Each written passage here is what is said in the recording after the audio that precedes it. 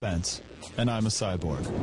Part human, part machine, cyborgs are normally consigned to the screen. But by making his eye into a camera, Rob Spence has turned fiction into fact.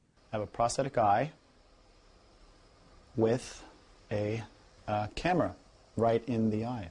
Rob's eye isn't connected to his brain, but it does record everything he sees. I use this magnet and just wave it near the camera, so then I'm ready to become Cyborg.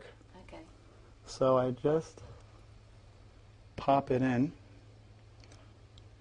and just got to get it in there snug. And so there it's in. A team of engineers work with him to produce the eye using an endoscope camera. I can pull it out relatively easy. You just go like that.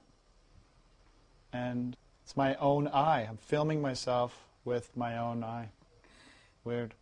Yeah, so there's a there's a battery in there, the camera. So this is essentially a video transmitter.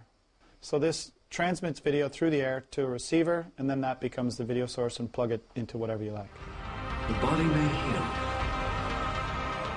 This video game is set in the year 2027 and imagines a world in which cyborgs are the norm. The makers commissioned Rob to look at current technology to see how far away from their fictional world we are now.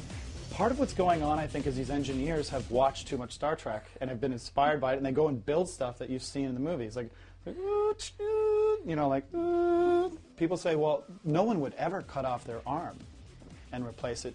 If the technology gets there, which it looks like it will, people will think about it. They might be what you'd call an early adopter, a really early adopter, but people are going to have the option of having superior limbs, superior eyes at some point. And so I think a lot of people will do it.